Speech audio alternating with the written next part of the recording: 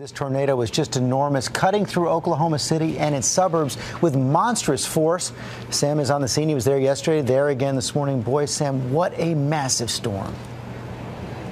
Yeah, George, we've been on the ground since Sunday here in this part of the country. And by the way, this will be the fourth day of strong, violent storms that move through the same part of the country. And yeah, there's going to be more of it today. We're watching these storms roll above us right now. We've got a little bit of rain, but there could be some hail, some gusty winds, and go through all this, with the powerful storms moving through Oklahoma again today. Let's do this tornado by the numbers, though. This massive tornado that touched down here, touched down in the afternoon in Newcastle, roared all the way toward Moore, damaging on its way. It was a monster tornado. We don't have the official estimates yet, but we can only go by the eyewitness accounts that this storm was about a mile wide, terrifying as it moved toward this town, a town that had the same situation happen in 1999.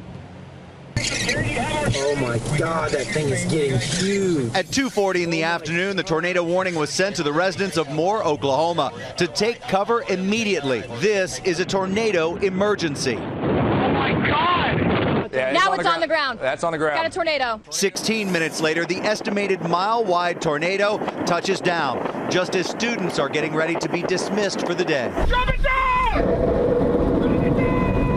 Estimated at the strength of an EF4 twister with winds of almost 200 miles an hour, it tears through the Newcastle-Moore area for a gut-wrenching 40 minutes, damaging those schools and leveling scores of homes. Some buildings later catch fire. It is just ripping up everything in its path.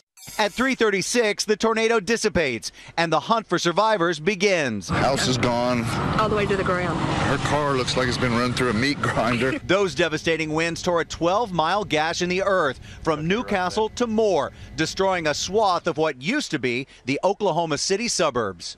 Oh my gosh, I don't know if people lived in that one. I honestly do not know if people lived in that. Just moments after the twister passes, helicopters capture survivors emerging to find their homes destroyed, and rescuers working frantically, digging through debris to find others. We were pulling house walls off of people. There were people crawling out from everywhere and anywhere. It's basically just a war zone. Blocks and blocks of neighborhoods reduced to smoking piles of wood and brick. Cars twisted into mangled heaps.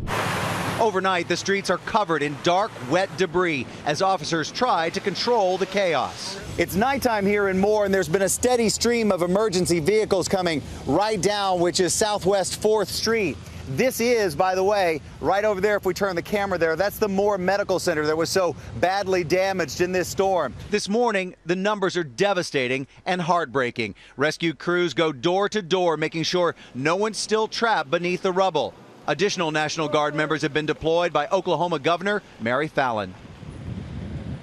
This is going to be so difficult today because, as we said, there is a fourth day of these powerful storms, and folks are just trying to clean up and find out what's left here and more. Let's get to the boards, and we'll show you why this storm happened in the first place. The pattern that we're in right now, classic for May. And yes, we've had a quiet tornado season, but this is the pattern that delivers the big storms and the big tornadoes. All of that humid air rushing up from the Gulf, the cold air clashing against it, coming straight out of Canada, being fueled by the jet stream. And what the jet stream does is grab those storms, jump them up to incredible heights, and give room for these towering thunderstorms to develop that can carry tornadoes. Now, here's where this rolls during the day today. And catch this from Texas all the way north. We're a little concerned about that area. Dallas, Fort Worth, call it Arlington in that area, all the way to Waco, Tyler, even into Shreveport. This is an area of concern today for these powerful storms. Robin? So hard to believe additional storms headed their way. Sam, thank you.